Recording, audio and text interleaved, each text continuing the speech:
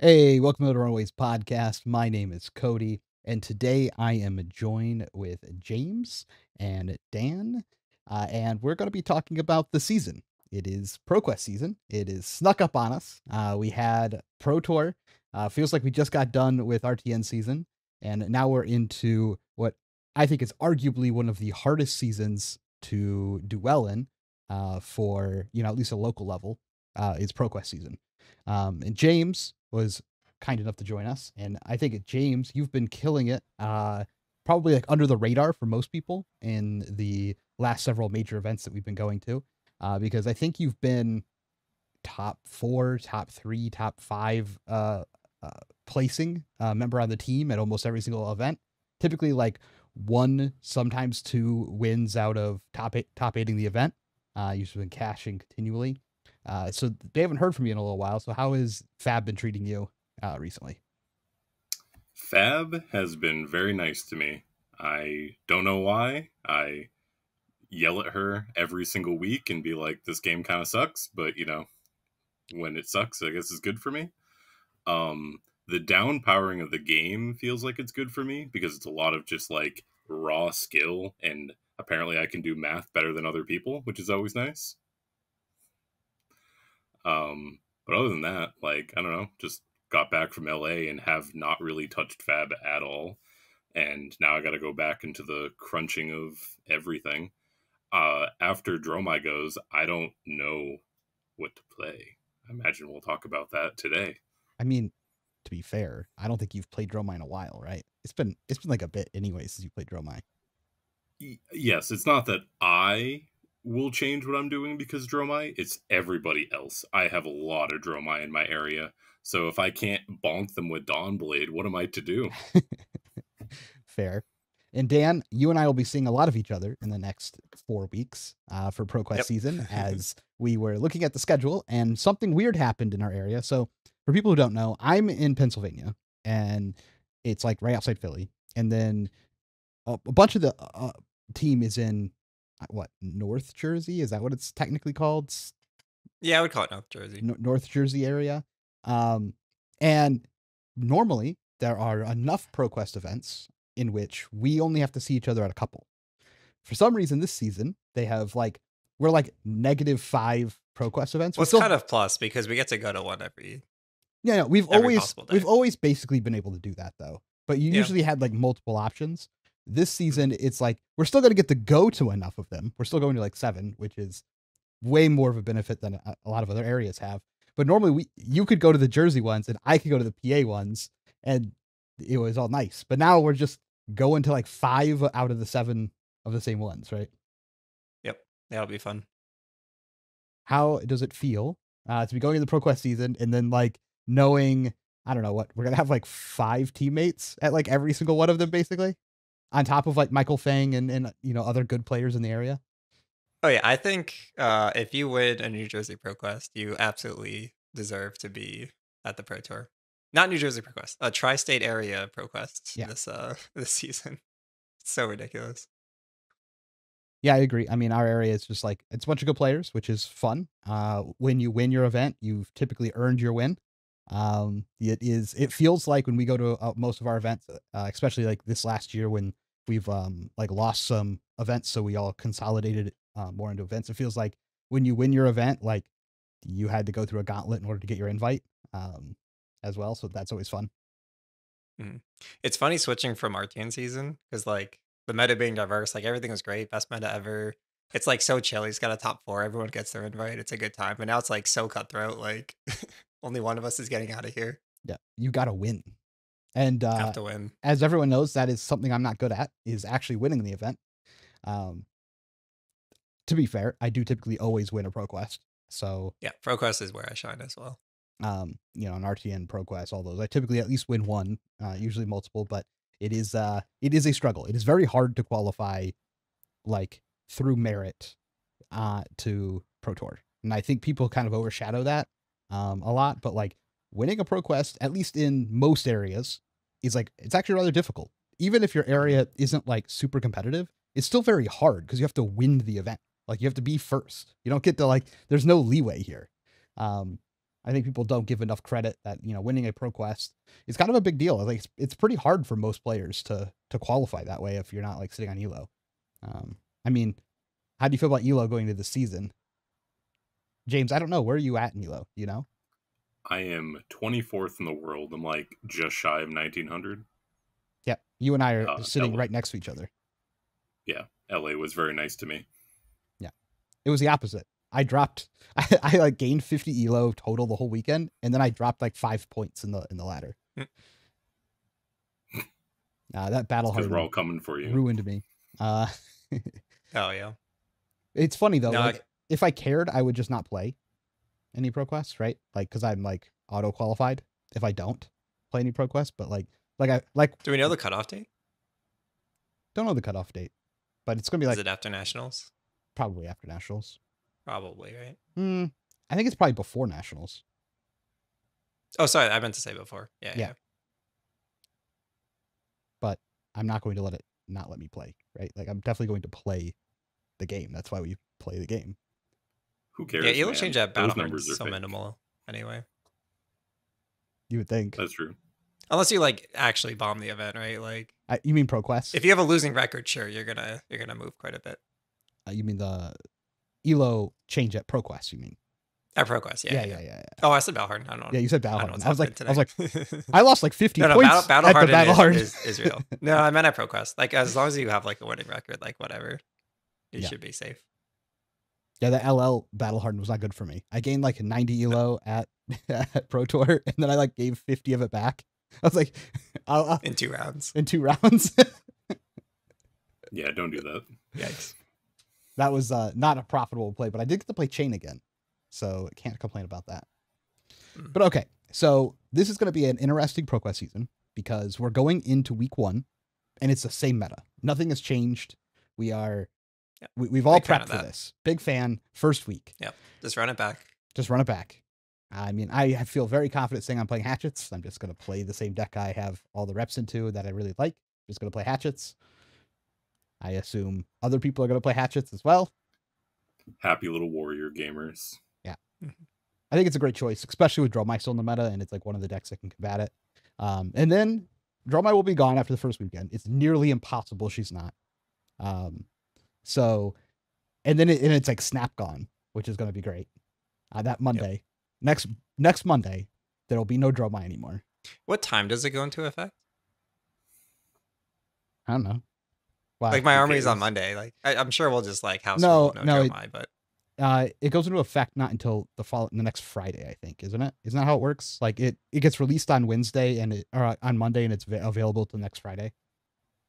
Oh, that sucks. I'm sure we just won't play Dromai though. It'll be fine. Yeah. It'll be gone, and then we have a brand new meta in the middle of ProQuest. So this is like one of those unique situations in which you have a new meta that will never see the light of day outside of this like 4-week or 5-week period, right? I can't remember, a lot of times where this has happened because we have a new set dropping next month. So that's a whole brand new meta. So this is going to be like the meta that everyone forgets exists. It's just going to exist for ProQuest season, and that's it. And James, what do you think? Going in, no Dromai. Where are we at? I'm a bit lost. I'm probably gonna stick with Warrior. I don't know if it's gonna be Dory though. Kind of looking at Kasai. Maybe with some hatchets. Good luck. It's so hard when you don't have the third swing. Yeah, but then I have guys, and then I have blood on our hands. It's great. I agree. It feels like that way. Have you played any Kasai games lately? I have. Oh, have you? Okay. Not. Okay, I was gonna say, because as soon as you start playing it, you go, "What am I doing with my life? I can't swing a third so time. hard to go back. It's so hard." Mm-hmm. I was trying to prep Kasai because that's like I was like, "Oh, if Dromai's gone, Kasai has to be great, right?" And then I was playing Kasai, and I was like, "This feels terrible." Yeah, it's like trying to play other card games after playing Flesh and Blood. Yeah, or specifically Magic, I guess. It's like, what am I doing with my time? I don't know. I get that all the time. Dan, what are you looking forward to playing after Dromai is gone? I have no idea.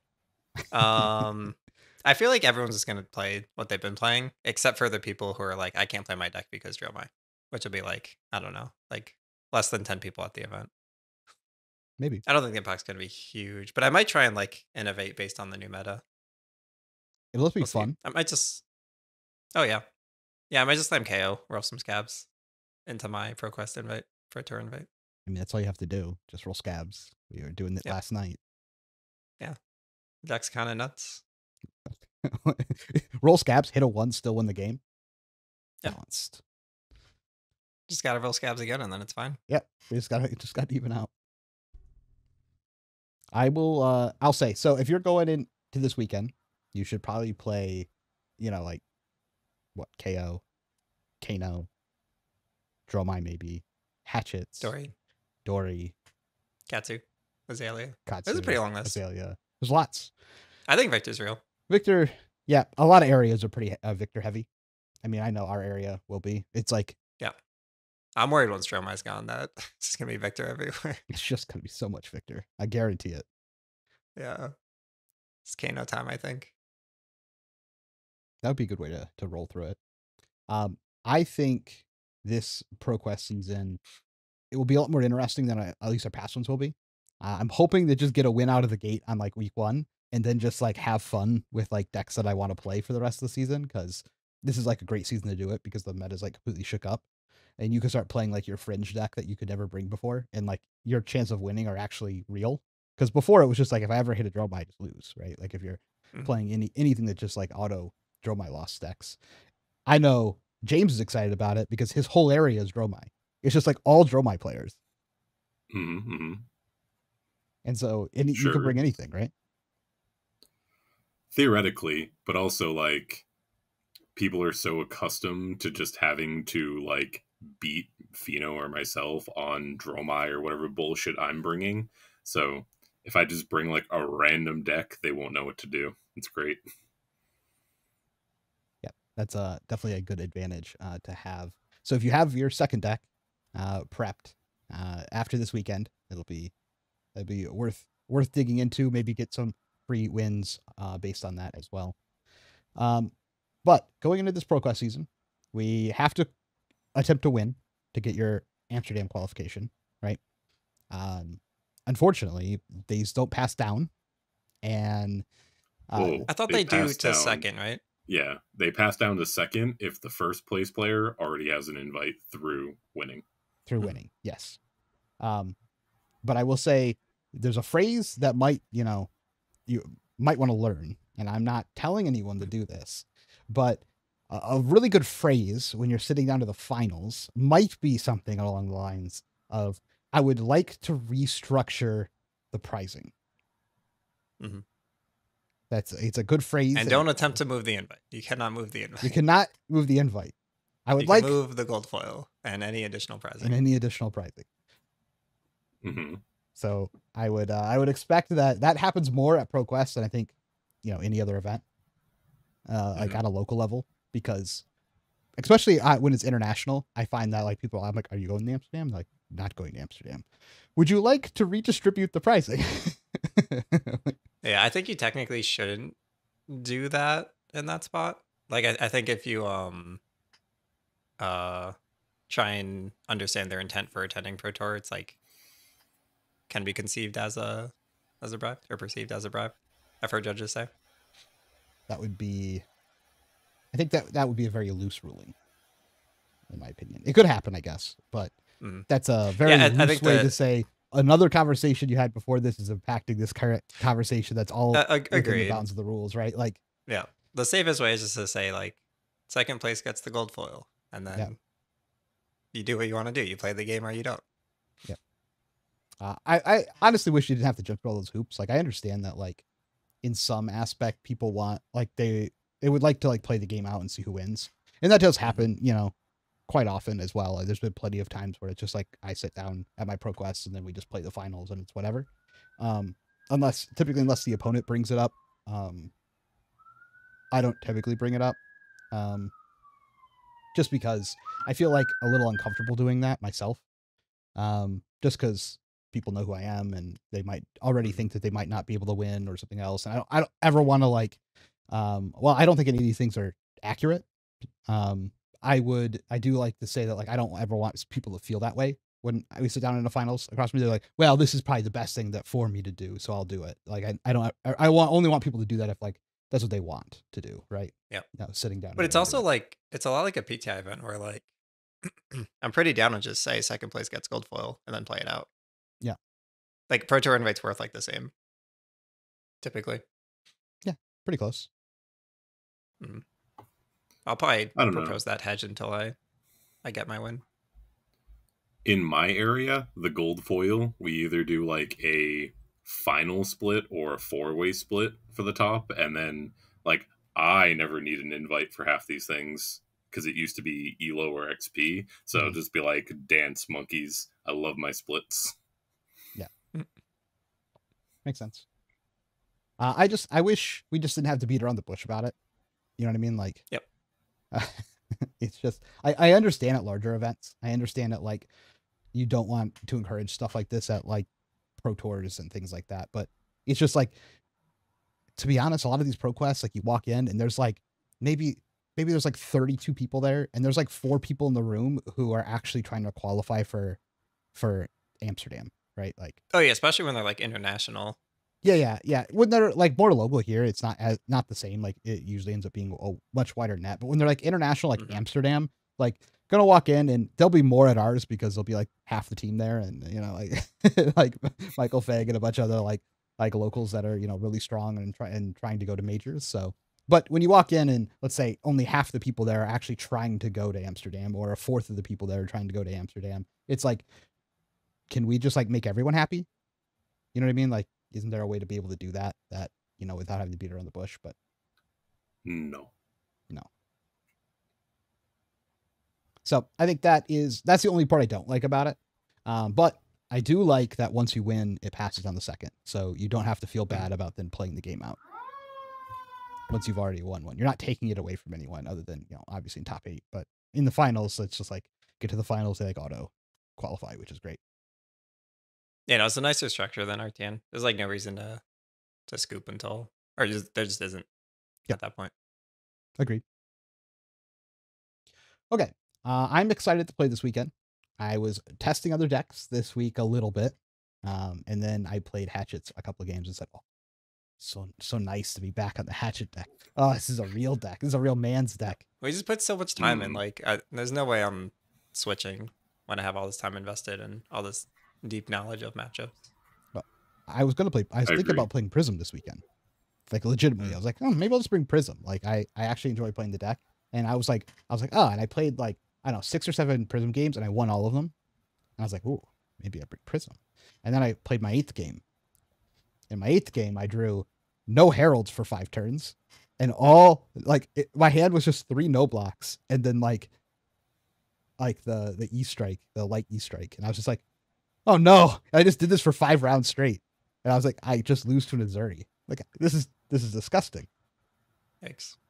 Don't do that. That's how you die. I was like, maybe I don't play Prism, and then I was like playing Hatchets, and I'm like, oh god, it's so much better. It's so smooth. But feels hard to get off the deck, right? Yep, it'll be fun to adjust the deck when Joe leaves. That'll be a fun couple of days. Like, surely we're taking Dawnblade out, yeah? Probably. It's not for anything else. Yeah. That's not a big secret. Yeah, and there's 3 blues that don't do anything. Yeah, well, at least 6 blues, I would say. Warrior's Valor doesn't do anything. I don't fully agree. Pretty bad. I mean, I'm still playing driving, like the driving blade, because the amount of times I just cast it in a game, like I'm not happy about it, but the amount of times I do it, I'm like, I can't get rid of this one. Like, no, I think Warrior Valor is pretty real against like some aggro decks, because you can just do it to present the 3rd swing. Sure. Or threaten it and make them block 4. I don't think I've ever done that in all the games I've ever played. I've had it come up. Yeah, that rarely comes up. Why aren't I just blocking with this card? Why are we playing it? You know it blocks 3, right? Instead of adding 1. Yeah, no, it's not like I'm choosing to play it offensively instead. It's like I just have this card. I mean, the main thing you have to block. The main thing I'm excited about is to hold the line in the deck, right?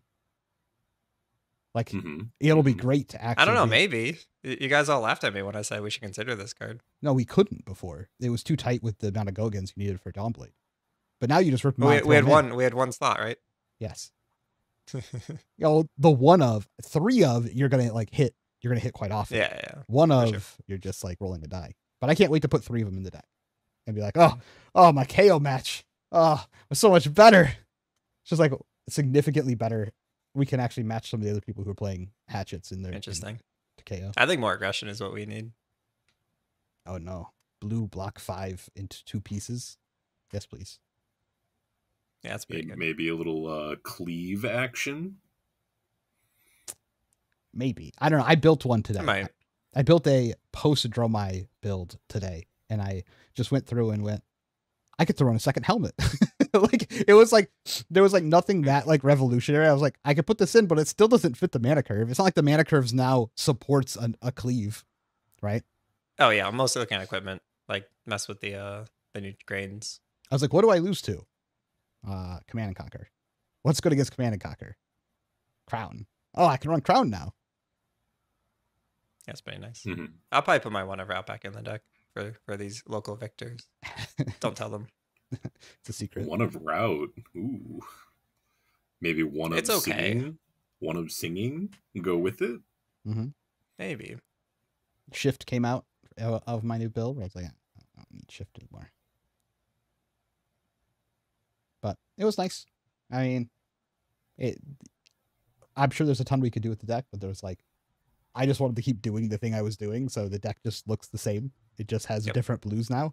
And like one more in the swing, and then a new helmet. That's it. I was like, oh, I thought about putting in the 3rd sigil, and I was like, okay, that's probably too much. No 3rd sigil.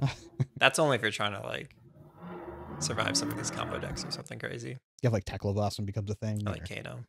Mm-hmm. Well, it like Matt or Max or Bolton. The sad thing is, it does nothing against Kano if they're stacking. Like, so even if you take no damage and go up to like 49 health, their stack still kills you because the last Aether still does like 50 damage by itself. It depends. If you have double Oasis and blues, well, yeah. They can't kill you. But I think Sigil might matter if you have one Oasis and blues.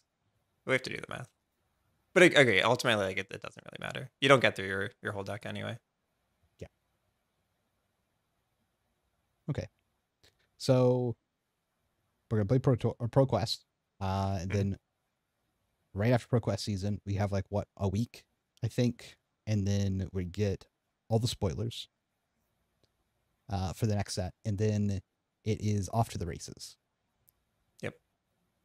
And I am super excited I'm so excited. And we could talk a little bit. We don't need to go through like all the spoilers and stuff, but because we've only really seen cheat cards at this point. But I would like to hear some of your first impressions on what do you think of the cheat cards? What do you think of the idea overall? Dan, I know we were talking about this a little earlier today, but what do you think so far of the cards that you've seen? Spoiler cards. I love that the shuffle card exists. I wanted this since the game started. I wish it was generic. Shuffle your deck on a card. A whole card for shuffle your deck. It's everything I ever wanted. Why doesn't it target? If it targeted your opponent, shuffle your opponent's deck. That would be such a card where the better your opponent is, the better the card would be. That card would be game breaking. No, that would be so in some matchups. It would. You'd have to like act like you're pitch stacking anytime you play against a Mystic deck. Oh, that would be so interesting. Just make them think they should shuffle your deck. Other games like that wouldn't matter. That wouldn't matter very much. It would have some utility, but like this game, no, that's like a crazy effect. That would be busted in certain matchups. That would go straight to LL format. Mess with these pitch stack goldens. Casual players would just be like, "This is the worst card." They would have no idea what it's for. It's hilarious. Shuffle your opponent's deck. Like all of us are just like, "Oh God, I hope you never play that." Mm-hmm. That's funny. I like that all the cheat cards are just like these dirtle do nothing cards, which I don't know. I always have a soft spot in my heart for those, but I don't know. Yeah, my main takeaway is kind of somewhere. I'm so excited for limited. Like you have to it feels like you have to work so hard to get like max value out of these stupid dirtle cards. Which I'm pretty excited for. It's like way different than heavy hitters, obviously. Just like throw numbers. Now it's like it seems maybe easy to use like your whole hand, but making your whole hand actually like produce meaningful value seems like you got to like think about it and plan towards it. So I think it looks pretty sweet. I'm a little nervous for this many non-blocks going into the deck. Mm-hmm. Twice. Yep. Mm-hmm. Because once the first time you draw That's it, why I'm and then thinking a limited. then it goes back to your deck, and then you have another non-block again because you shuffle your deck. Yep. Like you want the card in your hand, but there's a lot of decks we've played that have no blocks, and it's been pretty detrimental. Like their power has to be pushed so hard to make up for the fact that you have no blocks. And James, you know all about this from all your Prism days. Like you have to have a lot of raw value that you can slam on the board, whether it's in permanence or something else, to make up for the fact that you are playing cards that say you can't block. Yeah, I do think the abilities are pretty strong for like second cycle. Yeah. I mean, once they flip in the chi and like then you Yeah, just draw it into raw. chi. It's like hard to find Dory, right? Like we're pitching a blue every turn regardless. Yeah, I mean once they're chi and you draw them as chi, that's what I'm saying. Yeah, they're pretty good. It's just like it's a lot of hoops, and like the first effect isn't really worth a whole card, and so like you like actually have to pitch stack, huh? No, like, you don't want to put two chi next to each other. You shuffle. Doesn't only one card shuffle? Yep. No, but I think you'd prefer not to shuffle. Like if you have like 6 chi in your deck, surely you want to space those out, right? I'm saying right now, unless we have to see some really powerful stuff to second cycle with a deck with no blocks.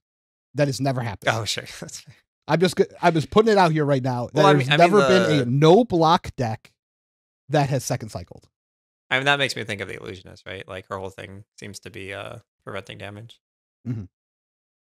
But it's like applies to all the classes. So it's like you have cards that don't block and you're trying to second cycle them. There's like no world, right? Like that's just not happening. I don't know. I think that might be the Illusionist thing. You're supposed to like second cycle, make these shields prevent damage. Now you have like disgusting power at the end. We're gonna have to see some like really good like defensive stuff then. Like we need to see some distractions. We got a blue sigil. What do you mean? Heal 1. So bad. Yeah. No, that's why I'm excited for limited. Like it doesn't matter the power, right? Because everyone's dealing with the same pool. Yeah. I think limited is completely different, but if we have all these non-blocks, limited might be cursed. But so far we only have non-blocks at legendary, like high rarity cards. Yeah. So like maybe limited won't have that many, but as of right now, no. I think that one's fine, but like you're gonna want like a good number of these in your CC decks, and that's like before we've seen everything else. So I hope to see more. Or I'm excited to see more. I'm intrigued. The art is beautiful. We've never had a second cycle deck in which the cards don't block. So a little worried. Gotta show me some power.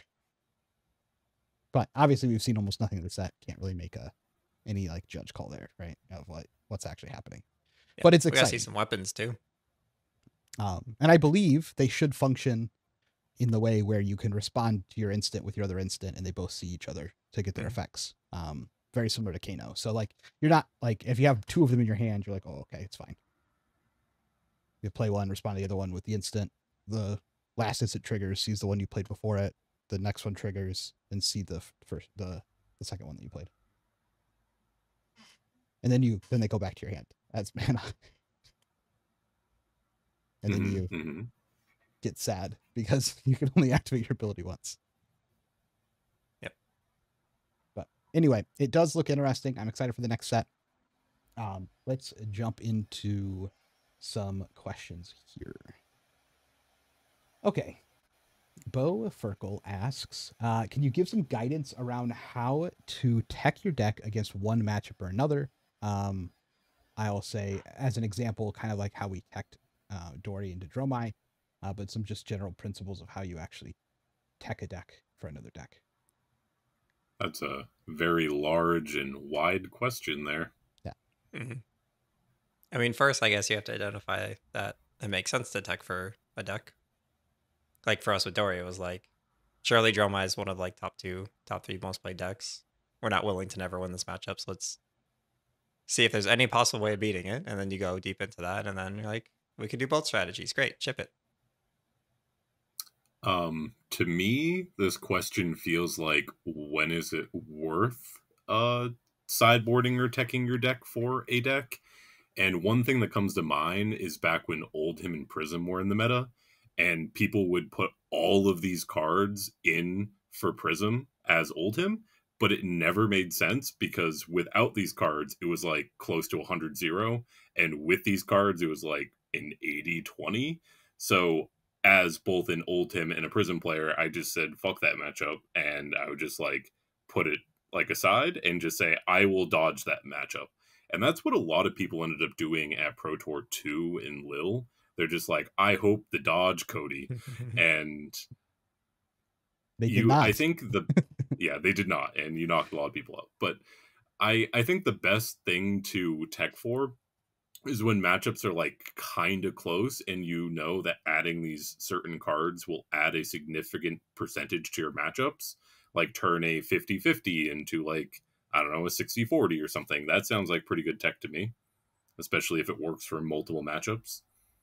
Yeah, that's a great point. I think that is the big factor, like measuring the impact that it will have or estimating it. Like for Dory, we went from like unwinnable matchup to like very favored. Yeah, well, that's a no-brainer. Rare. Yeah, agreed. That agreed. one was It's also that, like, not. It's not really teching. Like, so we did this in the opposite order.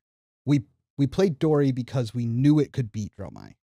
Like that's the opposite. Like, yeah, agree. So like we were playing other decks that couldn't beat Dromai, and we knew that Dory could beat Dromai with Dawnblade because we had done it with, or at least I had it, and a couple other people had done it with Great Axe with the switchboard. And so we already knew it had that ability.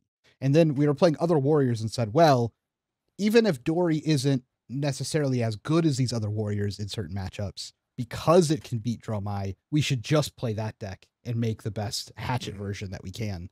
Like try and play Dory like Kasai, but with Kasai actually being able to win the Dromai matchup pretty consistently. And it was like, we teched our hero choice. Yeah.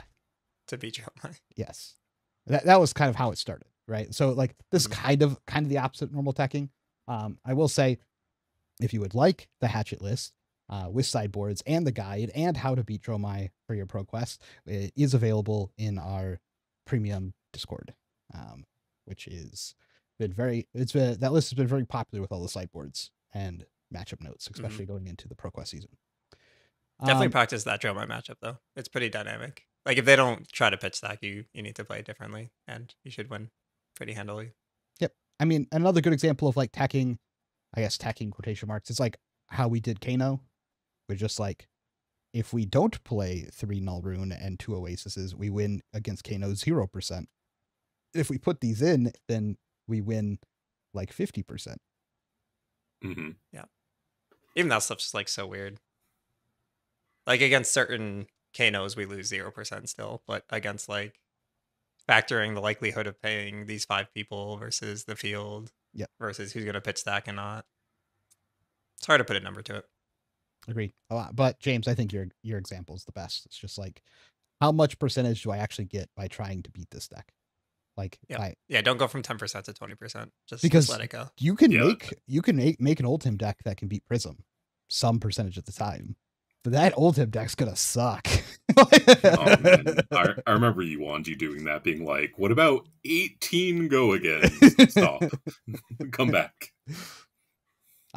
That's why like the now defunct, if you guys remember the team like tournaments, where you would play like once a week. I know like way back in the day, and you could you'd register your hero, and then the very first season you would see what the other person on the other team you're playing against register their hero, and then you'd just get the whacked, like the tricked out most versions of decks you've ever seen in your life. You'd be like, oh, I'm playing a Viserai, and I'm playing as something, so I'm going to build my whole deck completely differently just to play that one matchup than you would ever see in, traditionally.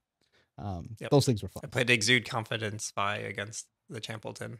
It was quite effective. Yeah. Okay. Next question here from Clads is, any thoughts on Guardian Identity? Warriors have a better value/fatigue game plan. I think that's arguable. Brutes have a better aggressive game plan. They both have better equipment. Guardians are mediocre at both game plans? Question mark. So what do we think Yeah, of I the think Identity. Untalented Guardians thing is just like being unplayable, right? That's what we say. Right? I think Guardian is the best at one card being worth as many as multiple cards for other heroes. Like Guardian has like a card worth 10. The only other class that really has that is like occasionally like Runeblade or something, and it's pretty hard to fatigue them, I guess.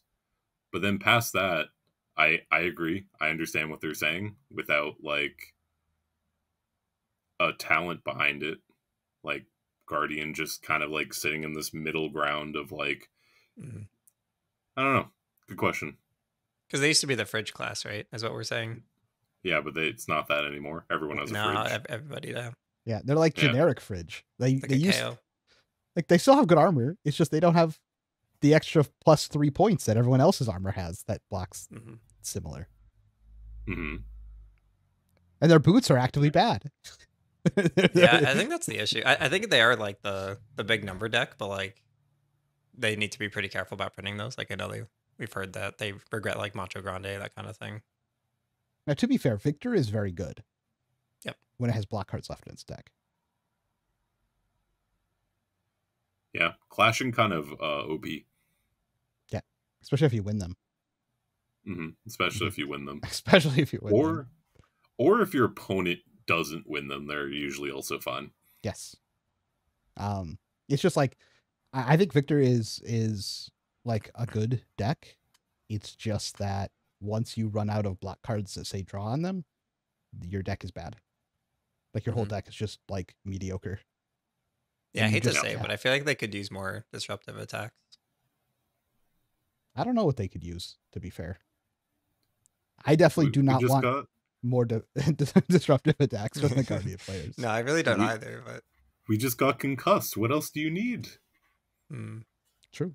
That's like the new Starvo tech. It's great. No, Guardian's fine. It's just like it's the same spot it's always been, but now they have a high rolly version called Victor. Yeah, I mean they have really good blues, right? Mm-hmm. Maybe the best blues. Not sure. Yeah, yep. That's his identity. The best blues. The best blues. Yeah, like they're pretty nuts. Like Rouse and Rouse is an everybody card. No. What's the Everfest one that makes you discard too? I forget. Terror Thunder? Yeah. Like that card's so good. sick. Yeah. They have a good hammer. Their hammer is great. Yeah. They have so many hammers. They have so many hammers. They have like 4 hammers. Yeah. And they have good shields. I mean the shields are bananas if you can play them. Yeah. Mm-hmm. Mm-hmm. But they're a fatigue deck in a meta where you can't fatigue, because I think they're very good at fatigue. I think their fatigue is significantly better than Warriors fatigue. Warriors fatigue is whatever, it's not real. It can be, but most of the time it's not. However, I think Guardians fatigue is like phenomenal. They're still great at it. It's just like the meta just doesn't care. It just doesn't care about your fatigue. Yeah. If there's a Kano, like you just lose the tournament. Like you just can't win. So it's just like there's too many things that are just like you can't win. Yeah, and kind of like combining all of our points together. Because they have the best blues, a lot of Guardian blues are worth the same as other classes' reds. So when you get to second cycle, you still have better cards than your opponent, and then you just have the best weapons in the games generally. Mm-hmm. So those points together equal Captain Planet. Yep. Y'all can go away. Guardians have been having their lunch for too long and having a great time. They can be mediocre for a little while. I agree. But enough of these. I mean, Victor's really good. In some matchups, he's just backbreaking, like Azaleas and Ninjas and like those decks he's just like super positive into. Okay. Next, a question here from Millen, and it says he will be going to his first bigger event in Amsterdam. Any advice or a few things that he should do now or learn? That's a question. That I would say like use your pro quests to like practice your prep and like your routine for the day. Mhm. Like have a plan for like, are you eating during the day? Are you keeping snacks? Are you like make sure you're resting between rounds and not just like complaining about some bad luck the whole day. I agree. You should use your local events that have some stakes behind them as like a trial run for how you'll act at a tournament setting, especially when it comes to food and table presence and things you'll do. If you're like, oh, I'm going to shuffle people's deck if I, when they hand it to me at Amsterdam, well, then you should shuffle people's deck at like your ProQuest. Like you should just do all the same things so that it's not like an extra thing for you to think about at like a major event. So like all this stuff feels natural when you get there. And then like, do you eat after 4 rounds? Do you never eat during the day? Do you have snacks in between? Like all this stuff Yeah, that you're check in gonna how do. you're feeling throughout the day. Yep. Especially at the end of the day. Like if you're like unable to function at the end of the day, you got to figure out like what can you do to adjust and then try it at the next ProQuest. Yep. All of that stuff you can practice from now till then, so that all of that's all taken care of, and then you can just focus on playing and whatever your strat is, and go from there. Mm-hmm. And at the pro I tour, make would sure you like make note of like all the things you learn. Like your first major, you're gonna learn some stuff. You're gonna make some mistakes. Just try and make sure you like can use those to make you better next time. I'd also recommend 3 things, and they're all just card game things. Uh, if you sit across from a good opponent, just treat them like anyone else. Don't get No psyched out respect. by that.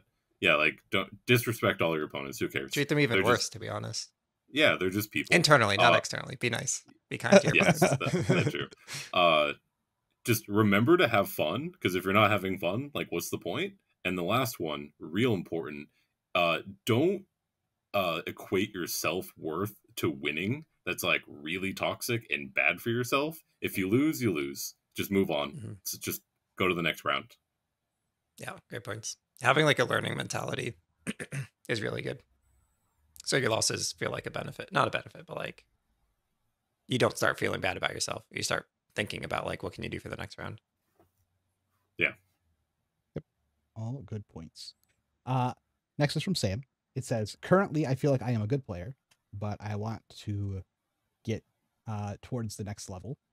What do you think separates a good player from a great player? I don't Time, know. correct attention when you're like practicing and preparing. Time, A lot of time. lots of time. Surround yourself with like good players who like, I guess are like proven so that you can kind of like validate that what you're doing is correct.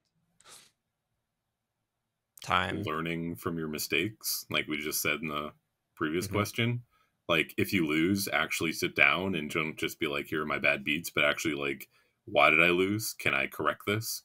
If a game came down to 1 point, probably meant you messed up somewhere. Like we have infinite decision trees in this game. Like choose a different one. Yeah, I don't know. I feel weird about this question because it's like there's like a part of me that doesn't think we have that many or any real great players right now. We have players who are at the top of the game currently, right? We have people who are great players on individual weekends. But to be like a sustained great player, I don't know many top players that would even say themselves were great. It's just like a weird mentality to have when you're constantly trying to get better and improve, to just be like, okay, I'm a great player. Like it almost feels like you're saying you're done, or you're like there's not much left for you to learn. And it's like a dangerous mentality. Like I feel half the time uncomfortable saying I'm a good player. Like I don't like feeling or thinking that. I'm more like thinking that like I've had good showings. I've had good weekends. Those are different than just being like a good player. And then it's more about like trying to constantly always hit the highs that I have experienced at times. And so like if I've had highs, even still making mistakes, and it's like, oh, I tighten those things up. But it's always striving to reach the levels that I felt like I've played at once before. So mentality wise, like if I think I've played a game perfectly before, I want to strive to hit that level or higher, in the future. Now actual tangible things you can do besides just, mentality stuff. But I would be hesitant about how you categorize yourself, not saying that you're not a good player or something weird like that. Just saying like, don't think you've hit a certain level. If mentally it plateaus some of your learning, because I've definitely done that myself. I've been like, oh, I'm good, and then I make simple mistakes, or I stop focusing on learning, something new, and those could be detrimental. But as far as tangible things you can do, record your games and watch them back, then ask someone else to watch them, and then ask someone else to watch them. Like that'll give you infinite points right there. First, watch it back yourself, see if you identify any mistakes. And then I'd go to someone else you trust and ask them to watch your game. And you might have to offer to watch one of their games, like as like a trade. So like, you're not just like taking a bunch of someone's time and not giving much back. And I think that's fair. And then if you can, have someone else watch your games as well. And then like, just try and get all their notes of what they think you could have done better. Because even if you all are like around the same level, if you take all of those thoughts and what you could have done differently in different situations and combine them together, there's probably a right answer in there somewhere. Right. And I still need to do stuff like that. Like right now. Doing actual work like that is so important. Like, yeah. I'd say like 90+% of like even Pro Tour players is like dropping equity because they don't take the time to do that kind of thing. Yep. Agree. Okay. Last question here from Cusco. With PQ season coming soon and nationals on the horizon, and the US only having 2 weeks to prepare after the set release, how do you recommend maximizing time spent to prepare with such a short time? I understand what you're saying with the 2 weeks thing. It is technically 2 weeks after the set is available in stores, but they did say we're going to have the full set list 2 weeks before that. So to be fair, it's like a month. So a little better than just 2 weeks, but yeah, you only physically have the cards in your hand for basically 2 weeks. Yeah. I'd say have a plan. Like, you do need to be pretty efficient with your time. But probably the biggest thing you can do is join the Runaways Discord and get your draft practice in. Yeah. Definitely join the Discord for draft practice. I don't know. I feel like I can't say too much here because like, yeah, this is like a competitive advantage. I think, that we might have as a team is like how to actually prep for this within a 1 month time frame and get like good results out of it. I mean, we'll see if that happens or not. But it does feel like, something that, if you have people that you can join up with to prep with, this is like one of those times you probably want a group of people, and not just like two of you. Is probably not saying two people can't kill it. You could absolutely can. Your scope is smaller. I think, Dan, you talked about this on Flake's podcast before. Yep. Was that like the real difference between big teams and small teams? And a team can be two people or one person or whatever. The big difference is the more people on the team, the bigger the scope of the meta that you can try and do attack. Because you can have people work on this hero and this subsect and this hero and this hero and this hero and this hero and this hero. But when you're smaller, you can't do that. You can't look at everything. You basically need to like laser in on the one thing you want to work on and just try and work on that until it's the greatest thing that you've ever done. And like, I think a lot of smaller teams try and still bounce around to try and figure everything out when their time would be better used to just be like, okay, we played 3 games of Enigma. We think Enigma might be good. We're just spending a month on Enigma, right? Like, instead of actually like, maybe we play Zen. Let's try that out. Maybe we play this. Oh, maybe we play, Riptide might be good now because Dromai's gone. Let's play some Riptide. Like, instead of bouncing around, they just like, you just pick one thing and just commit to it and just spend 4 weeks on it. It's like, that's what you have to do as a small team. The advantage of having more people and more bodies is you can then start spreading those people's attentions out into multiple areas so you can have a bigger scope of the whole metagame. Mm-hmm. Yeah, and you kind of just like have to play online. Like, if you don't play online, you're like 2+ weeks behind everyone else, sadly, for this set. Yep.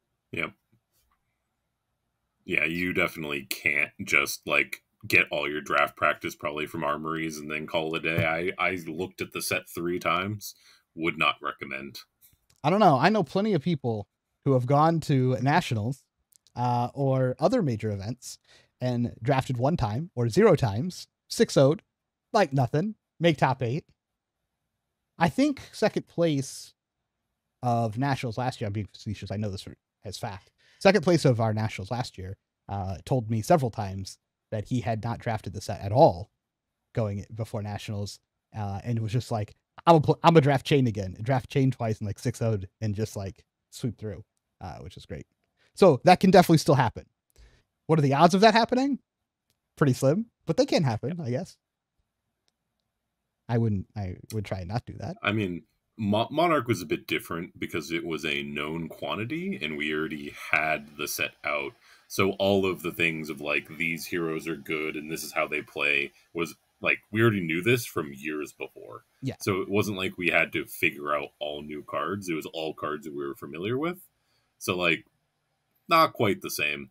The real advantage is having Charles Dunn on your team and having him break the meta just in a cave by himself, being the Tin Man. That's the real trick. But yeah, I would recommend trying to get as many people that you have access to together, and be like, hey, you want to all practice together for this? We only have a month, right? Or maybe have a little bit more because you're not going to the US. But I would try grabbing as many people as you can. It doesn't matter skill level. You need people at this point. Yeah, just collaborate with everybody. Right? Just just pay grab your locals to like meet up an extra night a week. Yeah, whatever you can do, as many people as you possibly can, because you just need warm bodies at this point because you have such a little amount of time for a brand new set. So that would be my recommendation of what to do if you're like trying to be serious into like going into nationals and you want to perform and you want to put the work in. Like I would just grab anyone you know for this cycle and say, hey, for 4 weeks, do you just want to be a team and like try and figure this out? And like you'll have a ton of fun. And by the end of it, you'll all have improved massively if you're like actually commit to that. And then you're just like, we're just going to go hard for 4 weeks and see what happens. And like, I think that would be worth doing just in an exercise of itself, personally. And you could do it. Please be smart with your time. Yeah. Like, please don't try and test every hero that exists. Yeah. Yeah. Look at just a couple people. Like it's not worth it. Yep. It's better to just pick your hero you're going to play and then play it into every hero in the game. It's like a much better use of your time. So, okay. Yeah, I think that's great. All those questions came from our premium Discord. If in the future we'd like to be able to ask questions on the podcast, then please join our premium Discord. The link will be below. That's also where you can pick up not only videos that we released this week, which I did release a video. I wasn't going to talk about this a lot, but I did release a video of beating a Prism with the Hatchet Dory list. That one is just for anyone who's in the bottom tier. That video is great. They dropped Library on turn 2. I think my Prism player played pretty well. For what they were able to do. They did set off their combo, and I basically played them to fatigue. This is how a lot of my matches go if they get a good start. I think it's a very good example of how to beat Prism as a Hatchet Dory deck, which I feel is super favored into Prism personally. And then it also has all the sideboard guides and everything else available, especially going into ProQuest season. Seeing as last week we had Prism pop off and get 2 top cuts, which is pretty good. So might be worth it. So other than that, I think we're good here. I'm going to go play more Balatro on my break because that's what I've been doing. I have gotten to like second to the last level on one of the decks and I'm just, trying to get through it. So goodbye. Goodbye. Yeah, we're getting rid of the envelope 7 here, but envelope. What we could do here is go ahead and play the envelope. All 3 pitches of envelope and darkness.